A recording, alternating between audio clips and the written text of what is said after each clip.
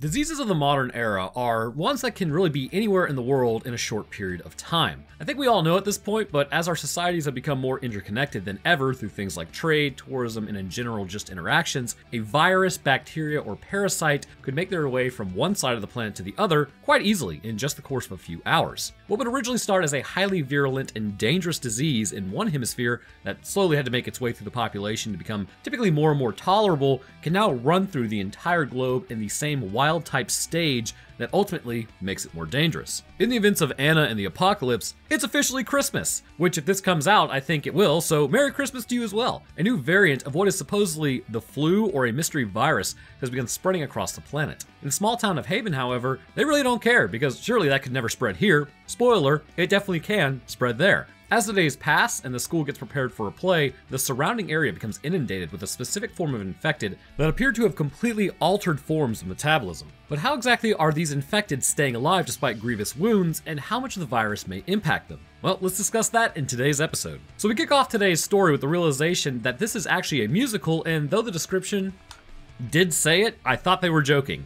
They are not joking. As a dad, his daughter, and her friend drive to school, the CDC has issued a warning about the new flu virus that has turned lethal, which arguably is pretty horrifying given how virulent the flu actually is. And along with that, yes, I know it can be lethal, but if it turns towards the skill tree, humanity is definitely going to have a difficult time. And along with that, the reality is we already did have a fun time with something like this in the past. I believe it was the Spanish flu, which really the only reason it was called Spanish flu is because the Spaniards were pretty much neutral during World War I and reported on it while other countries that were currently engaged in battle didn't want to lower morale. If I recall, the estimates of actual people that dropped from this disease, usually healthy young men and women, were somewhere around 52 million worldwide. And this flu was just that, a form of influenza that was incredibly difficult to get under control. Interestingly, a lot of us get a variant of the Spanish flu now, we just simply don't regard it anymore as dangerous as it once was. Same could be said for a lot of respiratory viruses that are still floating around. But as they talk about Anna going to school, John over here lets slip that she has a plane ticket. She's going to explore Australia after high school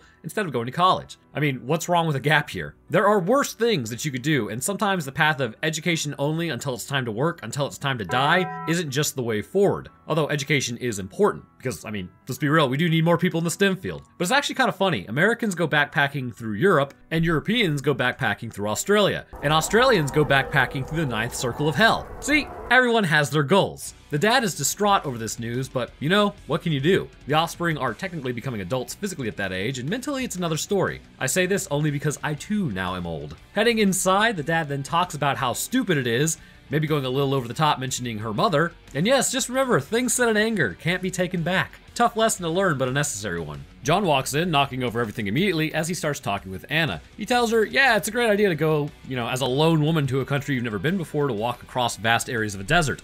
What could go wrong? Probably my voice cracking. From here, remember, it's a musical. Again, I thought it was totally a joke. It is not. So after we have a nice song about breaking away from life and how everything draws to a close, it's rather connected to my own existence. I too may go take a few weeks to do a walkabout in the Northwest on a solo adventure given recent events. What's the worst that could happen? Besides maybe being taken out by Dogman's cousin or something. Also, nobody goes to this school. So the headmaster walks on stage talking about hand sanitizer is your best friend, but kissing on the mouth is not. Very true, more so when there's a lethal strain of flu going around. Also, the headmaster is a bit of a knob. While he goes on ad nauseum, we get a one-to-one shot of the scene from Dead Space 2 where the sun comes out of nowhere and scares the absolute crap out of everyone. As Anna begins hearing wheezing while walking down a hallway later on, again, I must stress there's like 12 people in this school, Nick starts asking if Anna wants to hook up before she leaves. The absolute state of his riz over here. Good God, I'm getting old. Heading over to the cafeteria for lunch, Anna emasculates John by saying he wouldn't do anything anyways. Couldn't be me. And that's why you're getting put in the friend zone, my man. Do something impulsive. Flip a table. I hear the ladies love it. It is at this point we realize we have been missing something for at least the last 14 minutes. So we now jump into another song about how John is becoming more and more annoyed by these comments. Advice from Papa Roanoke, don't let anyone ever emasculate you. And that goes for the 9% of my audience that are women too. Never let someone defeminate you. That was the word I looked up. Gotta shut that nonsense down immediately, otherwise it sets the tone for the future. Also, are there zombies in this movie? It is possible. So Steph brings up Anna's mom in the parking lot like a huge dork and goes over about as well as a wet fart in church as you would expect. And as she walks away, oh, is that a zombie? Did you not notice that, dude? Like, do people not look at each other when they actively run into them? So the first thing we notice is the infected are actually not very responsive to their environment that they are currently in. And given Anna just ran into one and then walked off without looking, I can only assume this is a human trait specific to this town. However, upon looking at him, we can see things are just beginning to happen that will be exhibited in the rest of the infected. Pretty much across the board, what we will come to find out is there are all kind of a standard presentation of symptoms such as pale skin that appears to also be sweating, indicating that there's some form of immunological response or the body is having difficulty regulating an internal temperature range. This could be for a multitude of reasons, which we will get into during the neurology section, but one of the more strange traits that will actually later crop up that kind of helps support these points is the changing of the iris pigmentation. The infected across the board will have their iris change to an extremely pale blue, almost devoid of all pigmentation, but not enough to make them an albino, indicating internally the cellular activity is being disrupted, which will lead to cascading issues. So Anna then goes to work at the bowling alley, and she mentions how Christmas is now her least favorite holiday. Bro, the month I've been having, I don't even know that it's Christmas. It's like, it's kind of snuck up on me, but to you guys, I hope it's going better for you, so Merry Christmas, joy bound over there. When will I stop bemoaning current events? Who knows, that's fun. Meanwhile, at the play, it's a packed house, as you can tell. The whole town is here. As Lisa goes to sing her song, she starts talking about how her chimney needs unblocking. Ah yes, makes sense, Christmas music for certain. Also, her boyfriend is completely missing. As the headmaster goes to confront her because she's like, you can't sing that, he hears banging sounds on the door. He begins talking to whoever is out there and then goes to open it. We see blood on the walls outside, as Anna says she can't hang out with John anymore because he's sad. Oh, okay then, so I guess we're not friends. So as John goes to throw a shoe, he ends up knocking the cleaner unconscious. So they do the right thing and just kind of leave her there as they go head out to lay in the snow. John offers to go backpack with Anna, but she doesn't really respond to it. Commander Shepard had it right concerning getting out of there when Ashley said she needed more time to think about it. Anyways, the next morning, Anna wakes up and she's late for school, which is weird because it's already the 23rd, so you would think they would have school off at this point, but nope. So as she heads outside to do her next musical number, there's blood all over the light posts. Things are on fire and the area is littered due to the battle with people actually just running for their lives in the background. I think maybe the infected are actually just regular people of specifically this town because they're just completely oblivious to what's going on around them. As she dances along, people are getting obviously got and consuming one another, and luckily everyone who's a main character though is completely immune to being hunted by the infected. For now anyhow. It gets really dark later. Also, wasn't there just snow on the ground the night before? I mean, I guess a warm front could have come through, I don't know. So John and Anna now meet in the graveyard, turning it into a raveyard. That joke took way too long to remember, and as they dance with one another because he's trying to date her and she's just dancing, it's sort of like being interested in crystals for astrology women in terms of what you're willing to do. Frosty then approaches them and immediately falls over. At first they are concerned when looking at him, but they quickly see he's covered in blood and clearly infected. He lumbers towards them as they begin to panic, trying to figure out what they're supposed to do. And again, look how slow these things move. Are they really a threat? Which, let's complain about the movement for a second. When looking at the movement of the infected, it denotes something in particular about the nervous system and the musculature, specifically an issue with the neuromuscular junctions. Now typically the flu is a respiratory disease first and foremost, however it is well known that during the acute phase of the infection, which is the beginning, that neuroinflammation is most definitely a part of the symptomatic expression roster. When the body begins to fight the infection, this inflammation is pretty critical to stopping a virus from just completely ransacking your body freely, but with the flu in particular, the hippocampal region is typically affected. However, considering this isn't just your run-of-the-mill influenza viral infection, with this new version, there is not too much that is actually known about it, but you know Papa Roanoke is here to make a few assumptions based on context clues, which is what this whole channel is about. Due to the fact that the viruses can, in fact, affect neural functioning and inflammation, while this virus would be contracted by respiratory means initially, it's clear it will then later spread through vectors such as biting, indicating that bodily fluids in general are contaminated with this virus, such as the saliva, although it is possible it's coming up from the lungs. Then this is pretty normal for something like rabies per se. However, for the other neurological viruses, a similar pathway may be followed. Once infected via the lungs for at least a few people, the virus would quickly enter the bloodstream of a person through the alveolar sacs. Entering the pulmonary vein, it would then travel to the heart and through the ventricles, where it would be quickly blasted up through the aorta, where some would inevitably end in the cerebral arteries. From here, this is where things begin to go wrong. It is not known how long the incubation time of this virus is. However, what I can tell you is sometimes viruses will contain toxins. These toxins are not like bacterial toxins, which are produced to be toxic, but just simply the structure of the virus itself will be toxic to the body. This toxin can induce a whole host of issues, and in this case, I believe it would be something like brain swelling.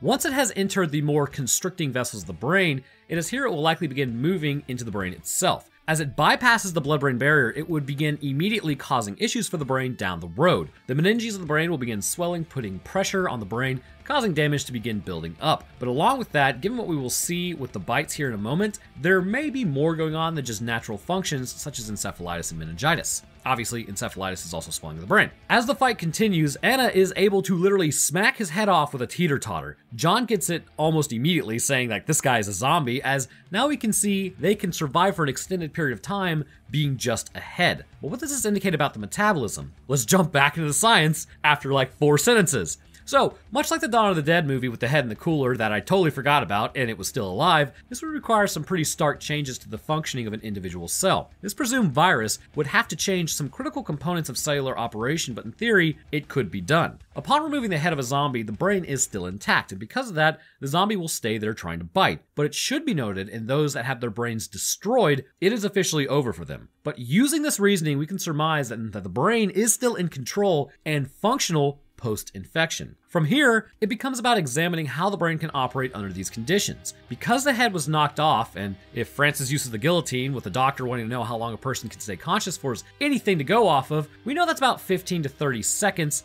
but they're clearly in a state of shock. Then it becomes clear the infected possess the ability to remain functional well beyond that. This would require cellular respiration beyond what our bodies are capable of in their current form. During the infection process, the initial shock of toxic material to the brain would alter the behavior quite quickly as the immune system would go into panic mode. Inflammatory cytokines are released, swelling up the tissue to try to stop the infection, but this hilariously is outmatched, and it really does the opposite of help in most instances. It just makes it worse. Good job, body. But with the virus in the brain itself, it would clearly begin infecting the neural tissue on a cell-by-cell basis. It would seem like to me that anyone that was bitten would most definitely be dealing with this issue. Some neurons would ultimately meet their end, undergoing apoptosis, which in turn breaks connections in the brain, releasing more viruses, and this would be a long-standing issue that could not be corrected. As an assault on the central nervous system is launched, it's important to remember that the peripheral nervous system is also up for grabs, which will explain the ungainly gait. But once the virus infects the nervous system, it appears as though it may in fact be a retrovirus, implanting something into your genome, which would be a subset of genetic coding that may drastically later alter the metabolism of a cell. Now, typically aerobic respiration gives us the adenosine triphosphate that we need, or ATP. Well, not typically, it does. But in times of extreme physical demands, anaerobic respiration will take over, allowing for us to produce less ATP, but still utilize a crap ton of glucose.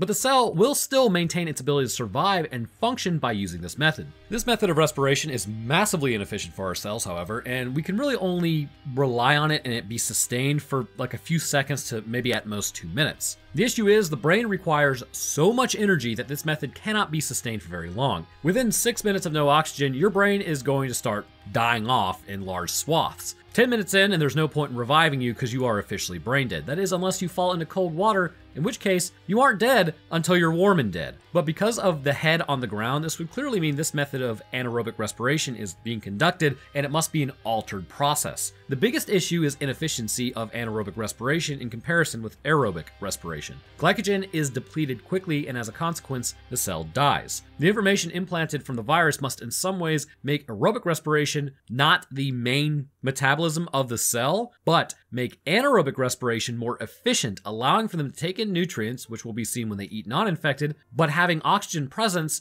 no longer necessary on a cell-by-cell basis, which means, the lungs being used to take in oxygen or the circulatory system used to deliver the oxygen is no longer as necessary. The metabolism of the neurons, and really of all cells connected, have changed drastically to be able to survive in an anaerobic environment for longer, as there is no blood supplying oxygen once the head is lost. They would, however, still starve over time because you're still going to run out of glucose, as even the head would begin to run out through natural processes, meaning that this is a self-limiting issue. So as they sit at the park, they begin to hear explosions, but their phones won't work due to presumably damage to the cell phone towers in the chaos. Everyone is trapped in the school and had to stay there that evening as the infected are outside. While that's going on, Chris and Steph head over to the bowling alley while John and Anna approach. So finally, we get an update. The virus has not yet been identified. It was definitely not the flu, but it is spreading across the world. Well, that sounds familiar. Also, Justin Bieber got turned into a zombie, allegedly.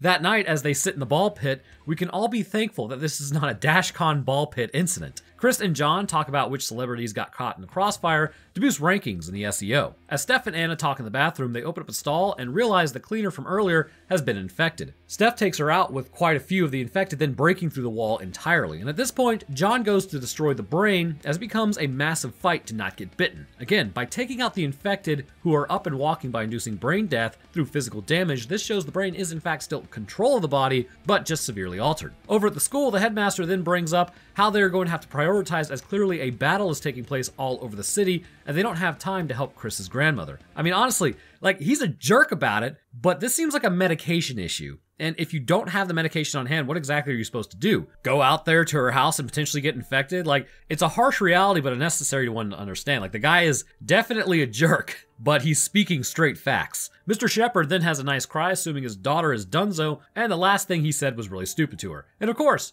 we have to break out into another musical number. Probably the worst part about this is the complete breakdown of the internet and ability to communicate with one another. So the next morning, as they wake up in the ball pit, they find the military has been pretty much all but destroyed and turned into zombies, which everyone was banking on the base being so close to their town, but I mean, how did this happen? So they decide to put a pool over their heads and then walk out, hoping this will provide them with enough cover. Interesting logic. As Chris looks out, he sees zombies all around them, and they have now like sat on the pool as one zombie pees. So another interesting aspect about this is that would imply bodily functions are still ongoing despite the nervous system being overrun by the virus. And this means the body is very likely still alive in all meanings of the word. However, it is a metabolic cycle of the cell that has changed. This is further supported when he says that the pee is warm. Metabolism produces body heat, and this would further imply the body is maintaining a body temperature, likely above normal ranges though, as an actual illness is present and that's still producing heat. So this is a sign of metabolic activity, which is a sign of life. So not undead, just infected.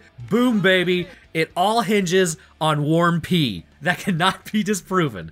So as the infected become quickly aware of them, they start grabbing at the pool, but luckily Nick ended up saving them as they are out there looting. I mean, the dude did just absolutely save y'all though, so like, don't look a gift horse in the mouth. And see, here's the thing. Nick also knows what's up. They keep making like, I get it, the headmaster's a jerk, and Nick is considered to be a douche, I guess you could say, but they're kind of the ones speaking facts. And Nick over here is like, he knows what to do. He says, I'm not hiding, I'm a hunter. At this point, we break into another musical number. I mean, this guy actually, knows how to do something, and he's dropping infected left, right, and center. So definitely time to squad up with that dude. Papa Roanoke would be squatting up with him, is all I know. You're welcome to join if you like. But of course, the other group is not impressed because it's better to hide. How very British. It is at this point the people in the school are now wanting to leave. The headmaster wants them to stay as he's developed a plan, but nobody wants to hear it because he's a huge nerd. Arthur is having that breakdown over the fact that people want to go get their offspring. I mean, just let them go, man. He states, "This is my swamp,"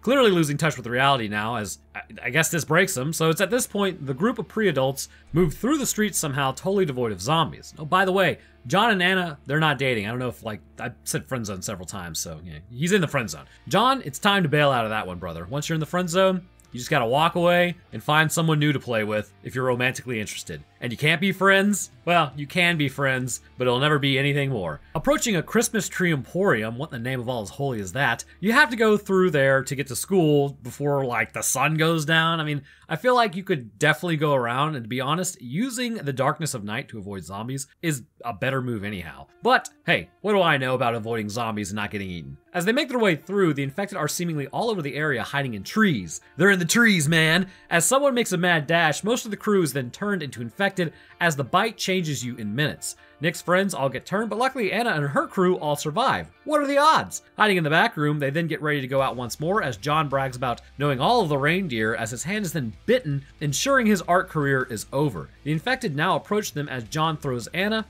and then John is bitten a ton of times by the infected. See, that's what you get for going after a woman who puts you in the friend zone. So Anna begins fighting her way through the infected as they now head to the school. They find the headmaster eating his Christmas dinner alone, with everyone having just left. Arthur opens the door for them as they then head into the area where the people were seeking shelter, and they find everyone has turned. Arthur allowed an infected in that then infected everyone else. He blows the whistle, alerting the infected of their presence like a real POS, as he then breaks into a wonderful, joyous song while the group starts fighting for their lives against the infected. They're able to get one of the window grates open and escape. Entering the science lab, Arthur is a part of the science team. They decide to then split up Steph and Chris in one group and Nick and Anna in another. As they walk, Chris hears Liz and then goes to investigate. He finds her in a storage closet with his grandmother and her heart condition. It appears as though she met her end due to the lack of the medication. Aren't we all just having a great time this Christmas? Anna now tells Nick that she's angry at Nick because she told him all of her hopes and dreams about the future and he broke up with her. That's just high school. Like, that crap happens. So she's angry because she trusted him. You know, all that jazz. Broken trust into relationships. I'll tell you, man, it's that time of year. So we now hear Nick say his dad got bit and then told Nick not to let him down, like you always do, which is a little messed up. So that's why he's enjoying taking out as many zombies as possible. Steph and Liz and Chris now continue to try to get out of there. Steph crawls under a table to keep away, but they don't seem very observant of her. In fact, flashing lights appear to be their only focus. As Steph makes a ton of noise, they begin reacting to the sound she's making as she goes to exit out of there once more. They seem to have calmed down at least slightly as the group begins crawling out, and apparently, staying at waist height, they won't see you as well. The question is, why? One of the things I noticed actually was the eyes have changed color concerning the iris. It would appear that with genetic alteration, this is possible. It would need to be something more aggressive than just the destruction of your MC1R gene, which is the key gene for human pigmentation. Although, there are other genes that are responsible for your pigmentation, so don't just think it's just MC1R. But with the rapid eye color change, this would involve the destruction of the pigmentation itself. It's important to remember, pigmentation is a physical substance within the cell. People tend to forget that for some reason, but its purpose is to protect your genome from harmful destructive power of UV radiation. This material, under the direction of the virus, appears to have been dismantled for potentially its own components. And this would leave the iris this pale blue color as most of the pigmentation has been destroyed, indicating the infection by virus. Along with this, the inability to pay attention would denote massive brain damage. As meningitis would continue to get worse, this would put physical pressure on the brain. The pressure can damage the cerebrum, the cerebellum, brainstem, and pretty much everywhere in your skull. Specifically with the infected, considering their aggression levels are elevated, the amygdala is going to be involved, but along with presumably their body temperatures, this is going to involve the hypothalamus coming into play concerning at least that area being damaged. And this is what regulates body temperature. The cerebrum, such as the frontal lobe area, would be damaged, disrupting decision-making properties or like memories of loved ones that they are currently eating. Areas such as temporal lobe or the occipital lobe become more compressed, and this would alter vision, as well as making the infected respond to flashing lights on the TV, but really nothing else. And this would also make them like difficult to discern who's walking around, as this allowed for them to crawl by because their brain just isn't picking up information like it normally would. Their very movement seems to be a combination also of damage to the cerebellum, which coordinates movement and communication through the motor neurons to the neuromuscular junctions. As the infection appears to affect all cells of the body, or at least most cells of the body,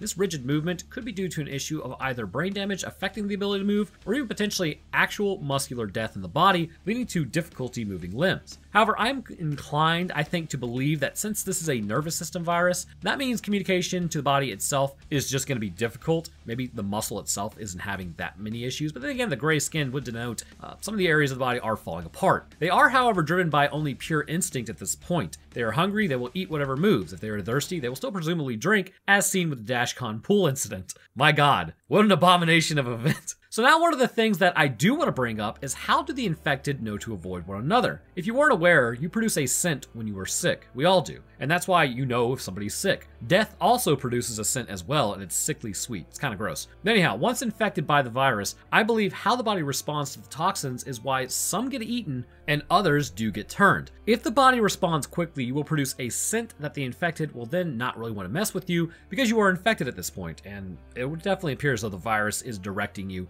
to some degree on spreading this infection. However, if your body reacts more slowly and you are immediately overwhelmed by multiple bites, then it becomes an issue of the infected are hungry. Your body does not have a chance to respond rapidly, in which case you will be eaten. And it's all based on immunological activity. So at this point, Liz gets bitten along with Chris. Ah, nice plan, guys. Instantly, the infected ignore them once more because they're bit, and they hug it out as Steph is now on her own. But again, how is Steph not getting attacked? I have no idea. That part is pretty strange, but possibly due to like the age of Liz and Chris, maybe their bodies responded more quickly to the toxin. And you can see a generalized timeline from here. In a few minutes, they will succumb to the infection. However, at first, they're still able to keep together in the end. Viruses do not reproduce this quickly under any circumstances because it's pretty much based on how fast cellular machinery can operate. Now, these can be tweaked to a degree, but there is still a physical limitation on how a cell can behave that the virus cannot influence. As such, when the eyes turn blue, this is the virus fully saturating their bodies. However, a person will experience massive brain damage prior to this due to the toxins, along with the infection in their neuronal tissue, ultimately creating more issues down the line.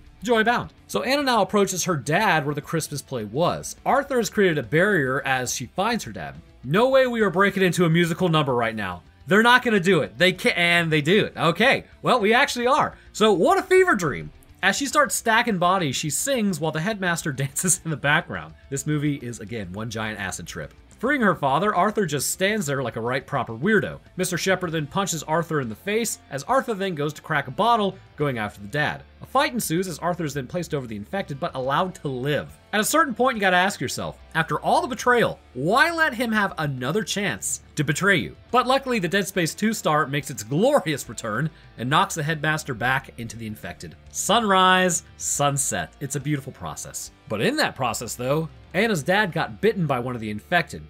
Tough break. Having a nice cry, I mean, you could maybe always lob off the leg, but then again, that's a lot of blood lost. So the old man shares a nice talk with her as Nick arrives. So she says Merry Christmas and then leaves with Nick. As they walk outside, the zombies are everywhere. Still don't know how these forms of zombies overwhelm the freaking military. They move at like 1 mile per hour at best. But it is now at this point a solid 5 minutes since the last song has happened as we break out into singing once more. And essentially what it comes down to is life can be a complete crapshoot sometimes, but as long as you're still breathing, you gotta forge ahead. Felt that one, brother. So as the snow begins to fall, a car arrives with Steph behind the wheel. They then get in and head out on this nice Christmas morning covered in blood as they discuss where to go next. Well, we could hit up Depression Point, or maybe even Life is Pain Ravine. So then we get a jump scare of Santa because, of course, and thus concludes Anna and the Apocalypse. Never thought I'd be covering a musical on this channel, but 'tis the season, I reckon. So this is clearly a neurological-based infection. I would even hazard a guess to say the blood remains relatively unaffected by the fact that everyone is covered in the stuff, yet they never seem to contract this illness. Initially, starting as a respiratory virus, ultimately it would be transferred by bites, which may be either due to the fact that the salivary glands are actually secreting this virus, or potentially it's housed in the lungs and it'll come up quite regularly, allowing it to exist in the mouth, and then after a bite, it's allowed to infect the next person. For this virus to operate as it does, and for the neurons to remain functional for an extended period of time, the very metabolism of a cell would need to be changed, which may be housed in the genetic coding of this retrovirus. Ultimately, the body does seem to be responding to the infection, and given enough time, maybe it could even overcome it. But most of the interactions seem to be spawned by brain damage, as well as a drive by the virus to continue to infect. I would have to assume the adaptive immune system may still be at play, however, as the rest of the body appears to be surviving, to say the least, I suppose, and sweating is a big indicator of a fever. It may be essentially antibodies could be created to deal with the invader, but the brain would still be compromised and the infection would still be located within them permanently. Depending on the bite location, seeing as it travels via the circulatory system, a tourniquet or even possibly lobbing off the limb would be your best bet. But you would have to react rather quickly for that, so it might not be as easy as you think. But anyhow, I want to say Merry Christmas and thank you guys for watching. If you enjoyed, then leaving a like would be great of you, and subscribing is a great way to stay up to date on when I post. I'll drop my Twitter, Discord, Patreon, Roanoke Tales link, and merch store if you're interested in that. I have some Christmas shirts up now. It's pretty cool. I like them. But speaking of patrons, I'd also like to thank mine real quick. First, huge thank you to our astronaut, the Soviet robot. Thank you, sir. Next, I'd like to thank our astrophysicist, Desk Dancer, as well as our scientists, Chad the Enjoyer of Scientific Explanations of B-grade horror movies, Dakota23, Florian, Lucian Dragon, Octavia Serpentia, and the last final girl on the left. Thank you very much, guys. And to the rest of my patrons, I also appreciate you as well. Your help goes a long way towards keeping this channel running, so thank you. All right, well, that's going to do it for me. I hope everyone enjoyed. Have a good Christmas. I should definitely have something out before the new year, but if not, have a happy new year, and I will see y'all in the next one.